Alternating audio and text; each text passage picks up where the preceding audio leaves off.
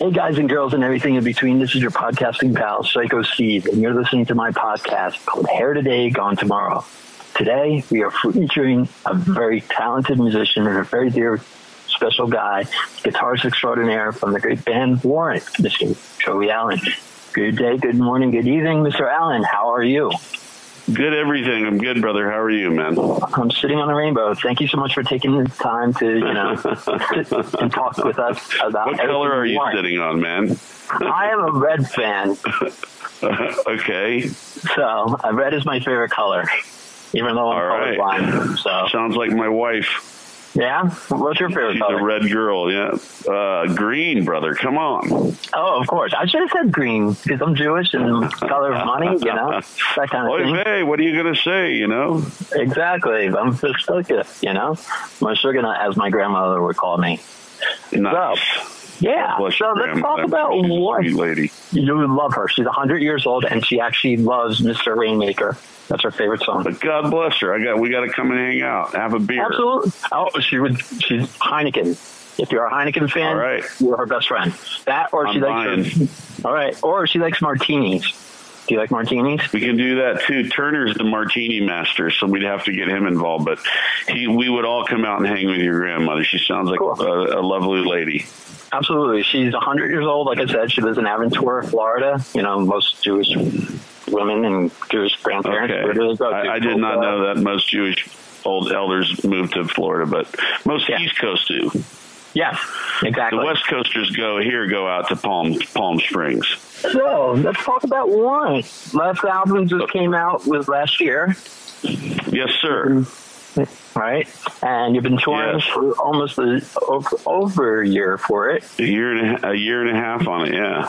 Sweet. And what is going on with Warrant currently?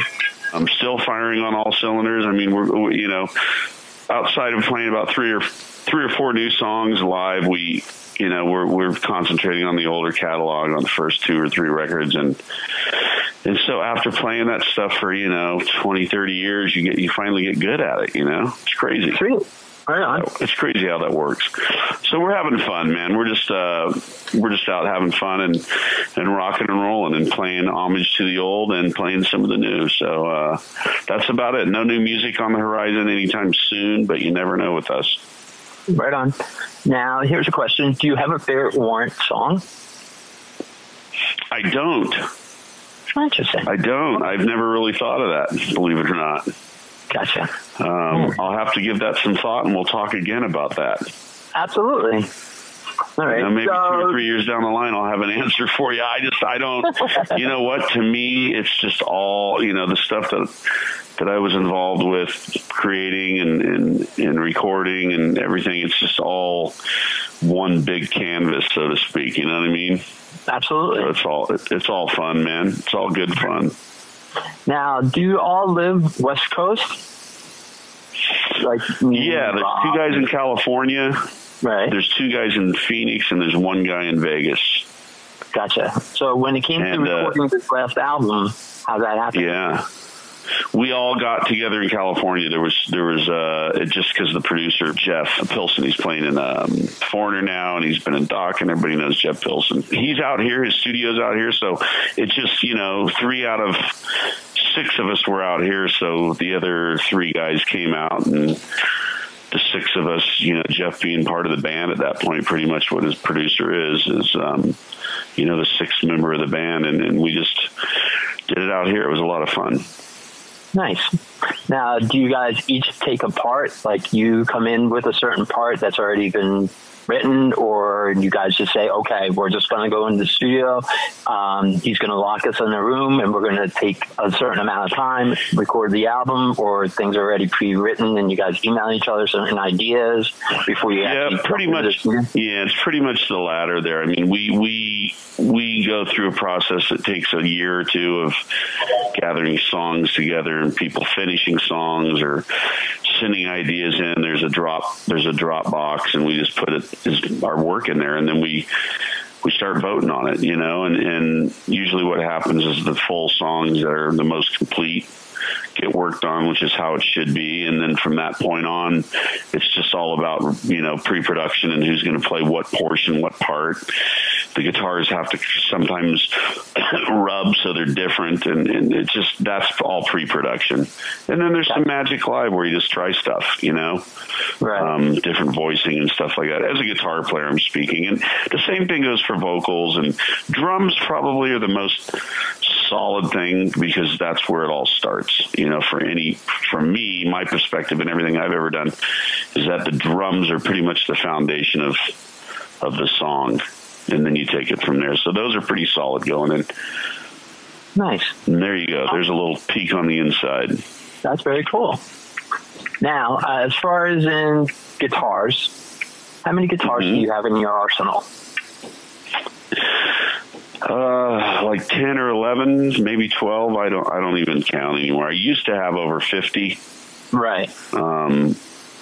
I got rid of a bunch. I also got a bunch more, and then I stopped collecting overall just because I have a family, and it's not really, it's either like, you know, let's go on a vacation or buy a few guitars for 10 grand. You know what I mean? I hear you. It is what it is. I was into it for a while, and then I stopped, and I'm more of the guy that if I don't play it a lot, you know, then it's not a lot of use to me, you know? Right on. Now, do you have a go-to guitar that's like your favorite? Yes, I do. I'm with a company called GMP. They're out of San Dimas, California. You can find them at gmpguitars.com. It's a guy named Dan Lawrence. I used to work with Dan at Charvel Jackson back in the 80s. I worked there for about 2 years, and he was actually the guy that did all the painting for all those early guitars by DeMartini and Vivian Campbell and all that stuff. So he was the artist there, and we just kept in touch forever. We worked together. You know, once you work for a few years with somebody, you keep in touch. And he actually bought GMP, bought the name from a guy named Cameron, and has run it for, you know, at least over a decade now. I don't even know how long he's had it, but he builds great guitars. He's got a CNC machine. They're set necks. It's the real deal.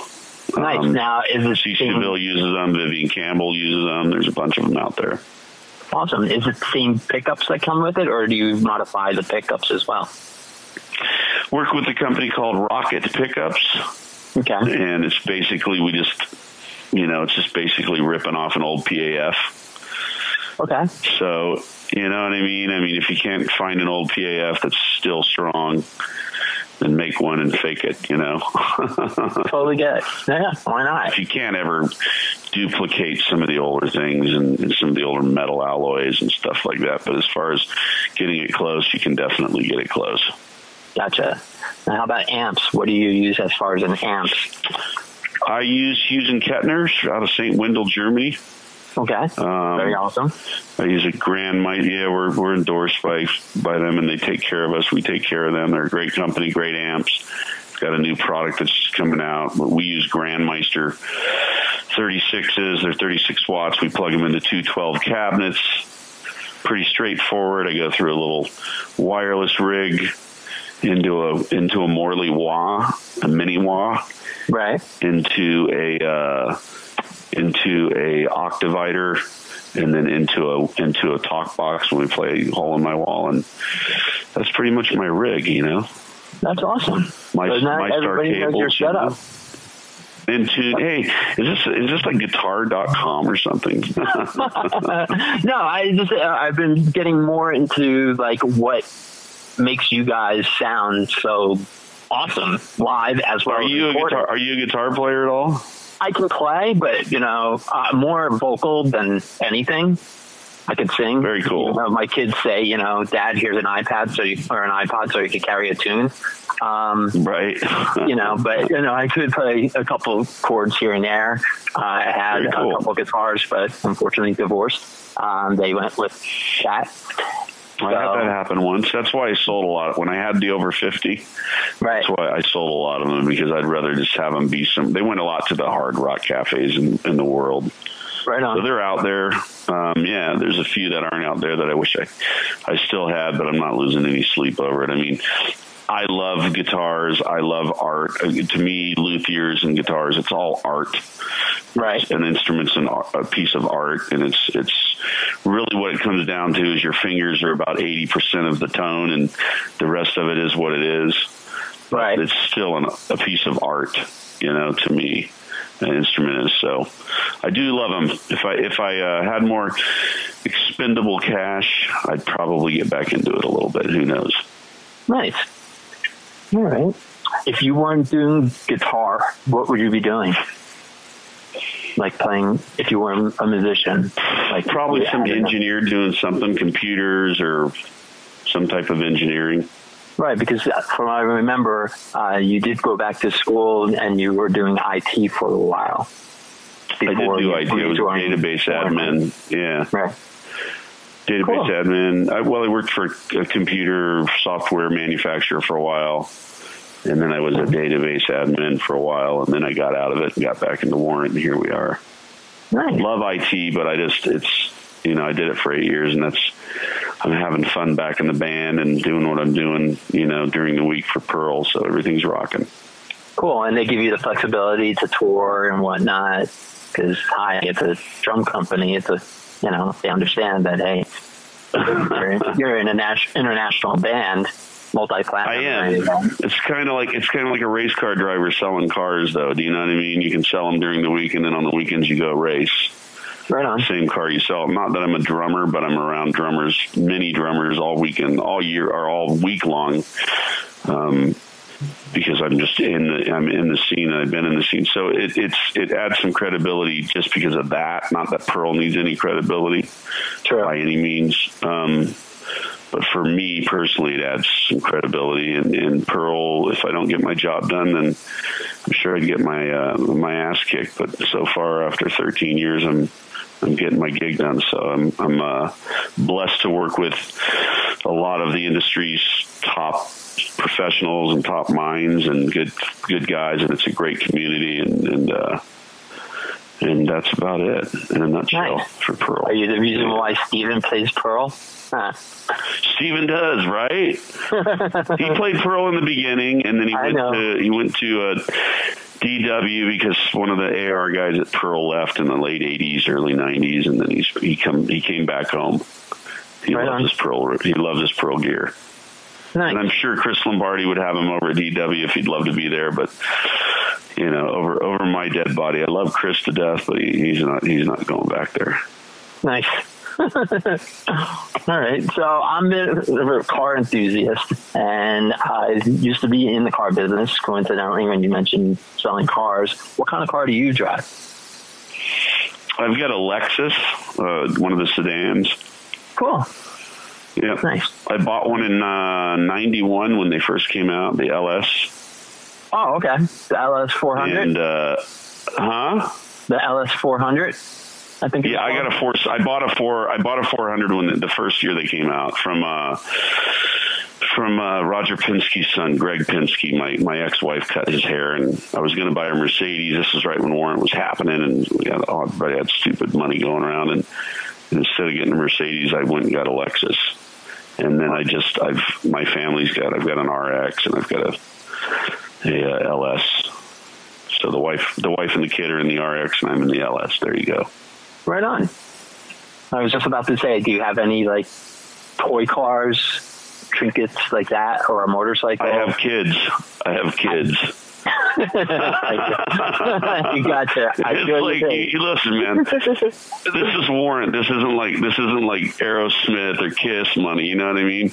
And it's like God bless those guys. I mean, it's awesome what they've done. But reality is that you know, sure, if I had it, I'd have all that. But I just I'm a responsible husband and father, so. That's all you get, 2 Lexuses in the driveway. It's not bad, you know? No, it's still awesome. They're great cars. Come on. And you're smart with your money because they will outlive you. As long as you're one of them's 10 years old, and it looks like it's one. It's beautiful. Yeah, there you go. There you go. Awesome. See? Maybe I've got a little hook on my nose. I don't know. You never know. It could be Alan Witz. I don't know. Alan Witz. There you go. Alan Steen, which do you prefer? Some of my band boys call me Alan Steen sometimes. Right on.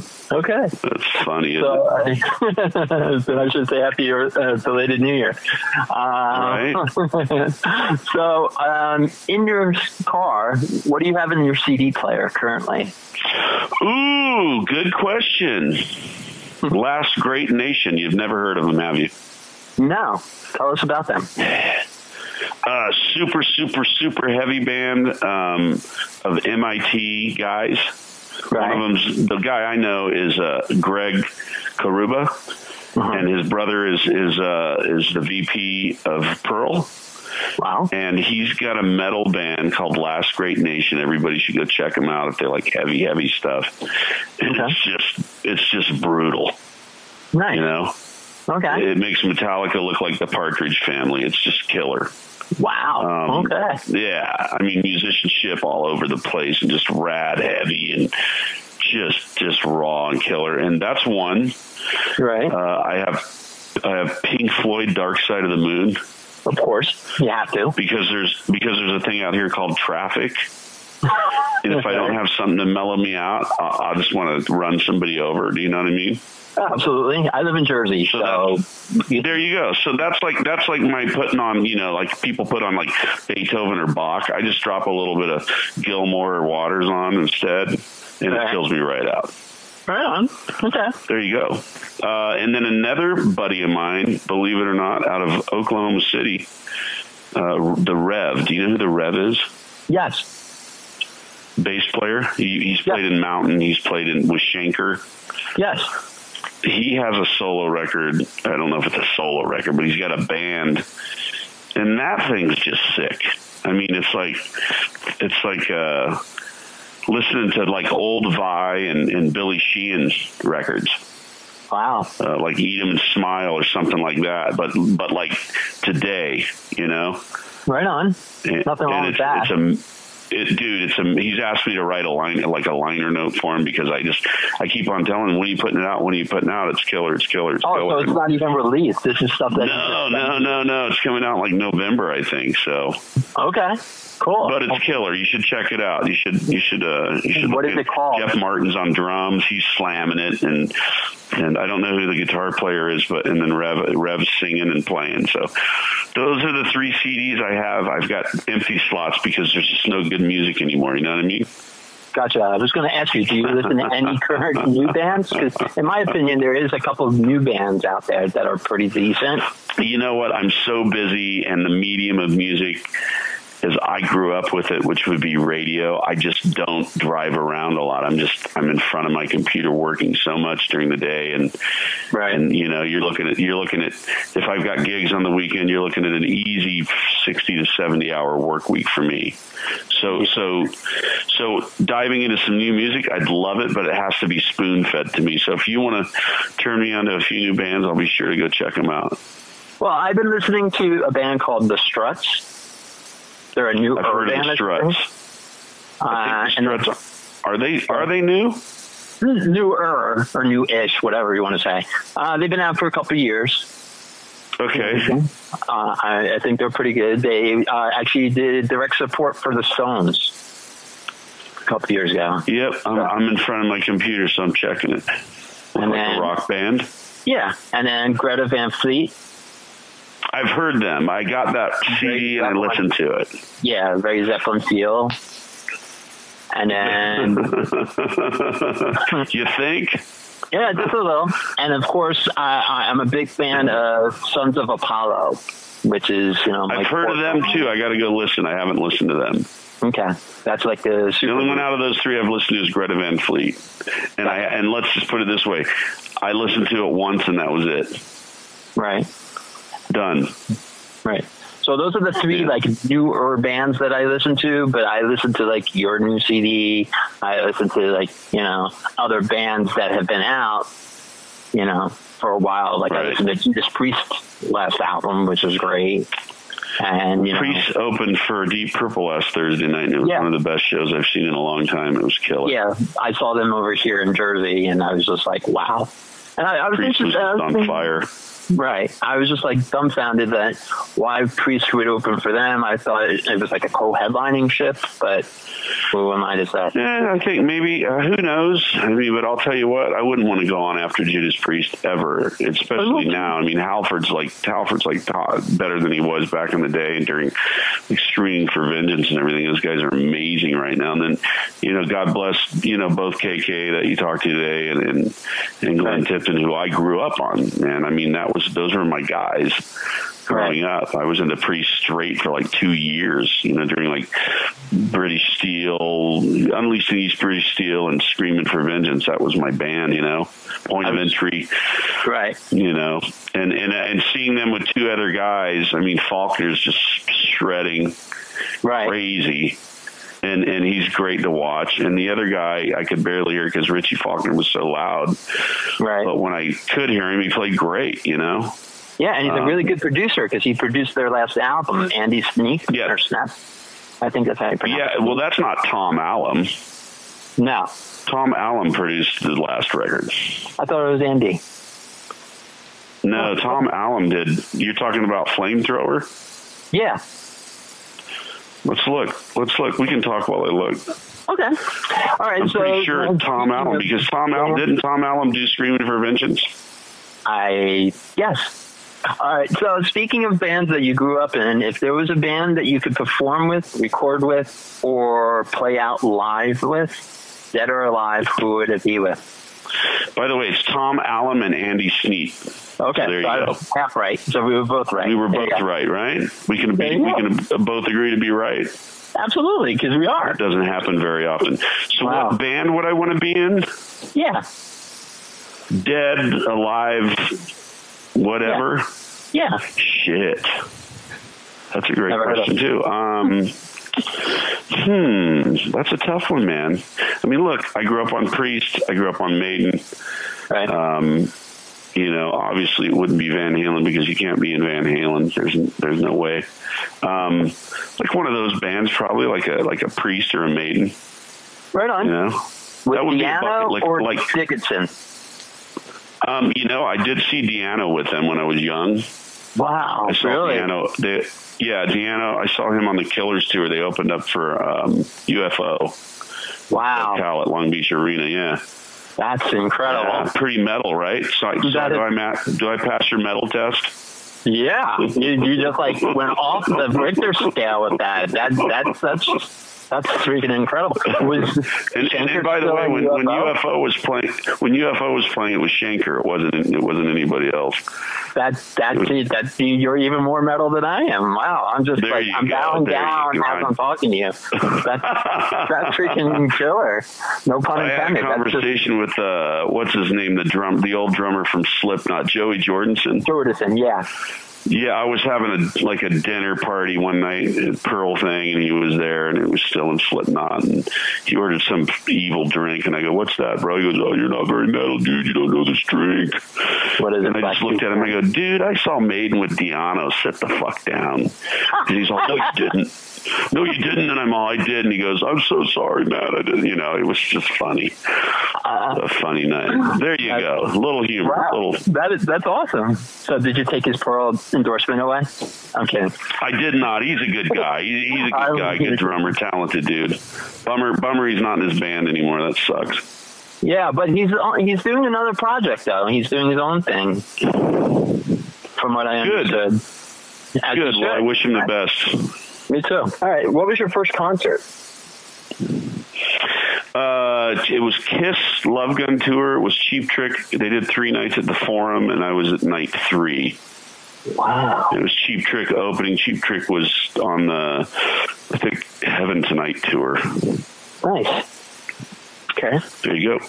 Right on. All right. So with all the bands that you, with all the bands that you have ever performed, on tour with and everything, do you have any horror stories with them, or it's all been pretty good because you're a rock and roll veteran? Dude, there's always shit when you're young and you're out on the road. It's like high school with hair and steroids. It's just it can get stupid, you know, especially with all the egos flying around. I mean, you got two bands, and in two bands you could have, you know, you could have like 8 or 9 musicians in the building at any given time. And if you start doing that shit, it's like a powder keg of testosterone and ego, and, you know, all kinds of shit goes down. So there's bands we've toured with that we haven't gotten along with at times. And then, you know, later when you get a little older and you're more mature, you go, hey dude, what's up? And good to see you. And everybody's cool, you know, and it's all water under the bridge. So,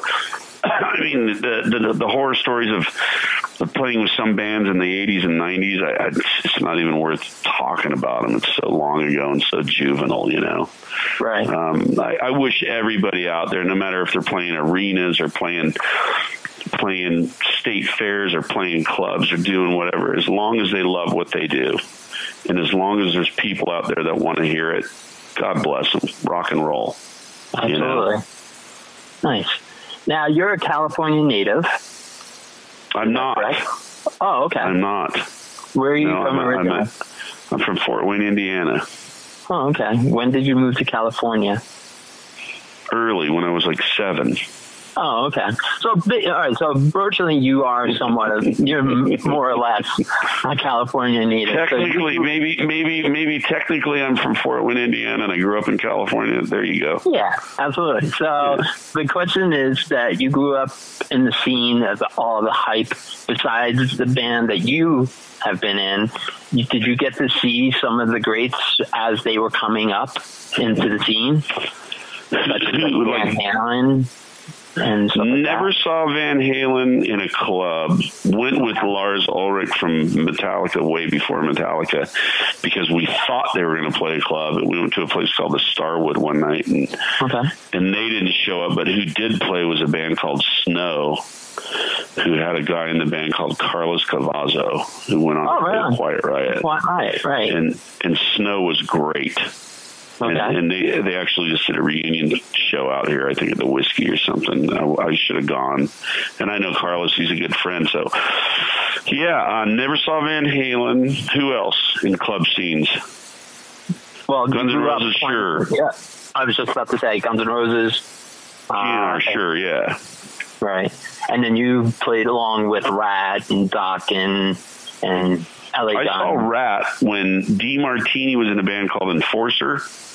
Wow. Okay. With a guy named Rob Lamuth, and my band played. Then Enforcer played with DeMartini and Rob Lamuth, and then Rat played, and it was a Super Bowl Sunday, and it was in Santa Ana, California, in a place called Handlebar Saloon. And Rat was Jakey Lee, I think, was in Rat. I think Robin maybe and Jake, I think. Gotcha. Yeah, long time ago, man. That's very cool. Do you have any of the old flyers? Yes. Awesome. Yeah, okay. We got all that stuff in too many bins in my garage. It's getting ready to get reorganized. I was going to say, would you ever consider coming out with like a book or anything to, you know? I just don't have time. I mean, it'd be fun, but I don't have the time, man. I totally get it. You know what I mean? It'd be totally fun to go through all that stuff but I just, you know, maybe like 10 years from now if I'm still doing at that point, I'd probably just be doing the band. Right. Retired from the private sector, you know what I mean? Totally get it. So when Warrant broke out and got signed to the major label and everything, everybody gets a big check for it in advance. And, you know, not like they do today, unfortunately. So what did you buy with your first advance? My first advance of, I think it was $1,000 or $500. That was it. I think that's a big check. Oh, no, I thought it was more, but No, I mean, that was it. I mean, we got an advance and we were living, our living expenses were paid, but we didn't have to, you know, I didn't have to have a day gig anymore at that time, which was nice. Right. I went out and bought a pair of $500 cowboy boots. Wow. Kings and Van Nuys. Yeah, dude, come on, man. It was the time to do that. Absolutely. What skin was it? Was it like eel or? It was ostrich, bro. Black ostrich. Okay. Well, this is shredding. Come on. Huh? I was going to say, do you still own them?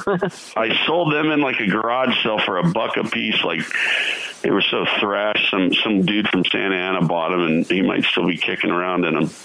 Nice. Okay. That's pretty funny, man. No, that's very funny. All right. So how about a royalty check? What did you buy when you got your first, like, real royalty check? The big one? Yeah. Maybe a house. I don't remember. Car. I don't remember. Nice. Yeah, something like that. Nice. Fun stuff, right? Absolutely. There was a year or two of that. Gotcha. Now, everybody has their little thing, like a couple of your members of your band have their own record label, they have their own liquor, everything like that. Yes. Do you plan on, when you do have time, doing something like that? No. Okay. I'm not a marketing guy. It's kind of silly to say that because I know so much about it, but it's just, I'm not the guy that's going to go market myself. I'm a guy that just, I've got some skills from education that they take with me. I've worked in private business for, 21 years at least while I've been in this band. And that's what I do. I got a real gig, and there's nothing wrong with that. I love it. But it's a real gig. I get up at 5 a.m. Monday through Friday, sometimes on Saturday, depending on what I got to do, and I work. And then when the band rolls around, that's when it's fun for me. But it's still work. I mean, when we roll into a city on a Thursday night, after flying all day while I'm working on the plane online, everybody goes to sleep and gets up at 10. I get up at, literally 7:30 Nashville time where Pearl is, and I have meetings, and I conduct business and sell a lot of drums, and I love it, but it's a responsibility just like a day gig for anybody. Copy. So there you go. That's what I do. And I don't know if I do better that way than the other guys do with their side projects. This isn't really a side project to me. If anything's a side project, and I hate to say it, it'd be the band, because the band doesn't take a lot of effort from me. Awesome. We've been doing it for so long. It's just natural. The reason why we do it is because we love to do it. I do it because I love to do it. I don't do it for any other reason. I don't want to sound cocky, but I don't necessarily need the money. Don't get me wrong. I'd love to make money. Right. I think it's good. It's a good thing to work and pay taxes and be a responsible, citizen. Right. But I really just do it because I love it. So there's no misunderstanding, Okay. Do you have any rock star friends that you can actually say that if and when you do have time, like they can come over or you go over their house? You mentioned Carlos Cavazzo. But I think he lives up in L.A. We don't hang out because he lives in L.A. If he lived down here where I live in the Orange County, the Orange Curtain as they call it, we might hang more. But really, the only guy I hang out with the most is probably Kevin Baldis from Lit. He's the bass player from Lit. Okay. And we live so close that our kids went to the same preschool, and I've known Kevin forever before when Lit was called Razzle. Cool. And so when we saw each other 3 or 4 years ago, we started hanging out, and now our families are as tight as you can get. I mean, our kids play they're close to being best buddies, best friends. I think they are. 2 6-year-old boys, so they're beating the shit out of each other all the time too. You know what I mean? Cool. Yeah, that's probably it. Nice. Does your son have any interest in learning how to play guitar? He's been in the piano for 1.5 years since he was 5. Cool. So, he picked up one of my guitars today and just plugged into a Marshall in the music room, and he turned it on, put his earphones on like a good boy, and turned it on, and he slammed it out. Awesome. But he's 6. You know what I mean? Right. It's all about cartoons, dude, and Minecraft, and those types. I have a 9.5-year-old and a 6-year-old. 6.5 year old. So your 6-year-old, I'm sure, is a lot like mine. You know? Yeah, absolutely. My 9.5-year-old's all about anime, and yeah, he told me all about it today. He's just like, "Oh, Dad, you know this?" I'm like, "No," and then he's like, "Oh, I also fixed my Xbox." Because you're old, Steve. You're old. Exactly. I'm like, yeah, you need to send me this stuff so I know what to talk to you about and how to talk to you. You know. But he doesn't want you to know. No, I'm his best friend. Both my sons say I'm their best friend. Well, that's good. Everything, which is really awesome. That's good. Yeah. We played with Skid Row last weekend, and I was talking to Scotty Hill, who's a good friend, and his son's 7, Marshall, and then Snake's got some stepsons that he's cool with and been around for like 6 or 7 years. And he told me he's like having to take their money away and shit because they're just being incorrigible, and you know they're just teenagers or whatever. And I'm just like, dude, I looked at him and I go, dude, what were we doing back then? Come on. And he's like, we're laughing, you know. But you got to be a good parent, and you know, if it means being a hypocrite sometimes, and hopefully you can work your way around it and teach your kids something lasting and good, right? Absolutely. You know, and my kids, they think it's funny, and they tell their friends, they told their teacher, "Hey, my dad does a podcast." And, you know, it's funny. And my oldest son, I have a hat, I have like merch that we made, and he wears it and everything. He's like my walking, talking billboard, which is great. Oh, like, that's great. There you go. You know, and he's hounding me. My oldest more than my youngest. His name's Jack. He's like, "Hey, Dad, you know, I was watching America's Got Talent. Kiss was on it." I'm like, "I know, Jack." And he's like, "Well, you know, my first concert was there." I'm like, "Was Kiss?" I'm like, "I know, I took you." And he's just like, "They're ending. Can we go?" And I'm just like, "You just made my heart smile," you know? And he's like, and he's like, "Yeah." I'm like, "If your brother wants to go too." And he's like, "Yeah." And I'm like, "All right, anytime you want to go to a concert, it doesn't have to be just Kiss." He's like, "Yeah, I know."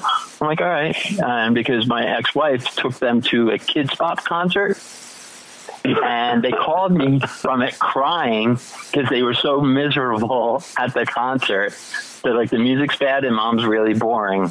I'm like, wow. My parents, my mom, because I have 2 older sisters, my first concert was the Osmonds. Wow. And it was I lived in Charlotte, and it was like I was crying at it. I was 6 or something like that. And then my dad took me to see, I think, Glenn Campbell and Jerry Reed, and it was like, all right, there you go. Now we're starting to do something better. It was country, but it was still great guitar players and just Glenn just freaking stellar on guitar. Dude, Glenn, listen to Jerry. Jerry's stellar. Both those guys were shredding, dude. Right on. But anyways, yeah. Nice.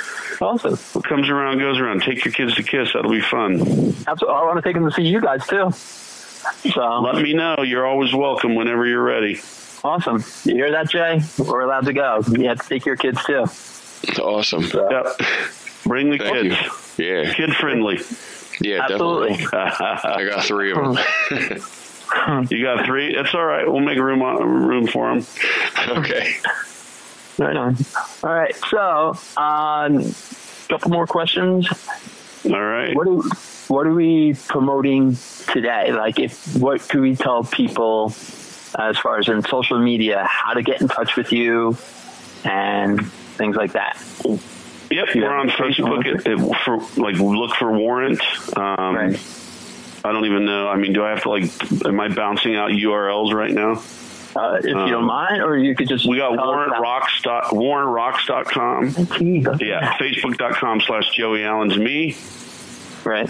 And then you got Warrant 300, what is it? Facebook.com Warrant Rocks. Okay. There you go.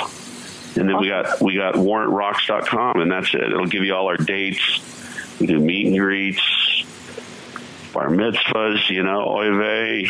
I was just about to ask you, do you do bar mitzvahs? If you want, let's do it. Let's bring it up. Right on. All right.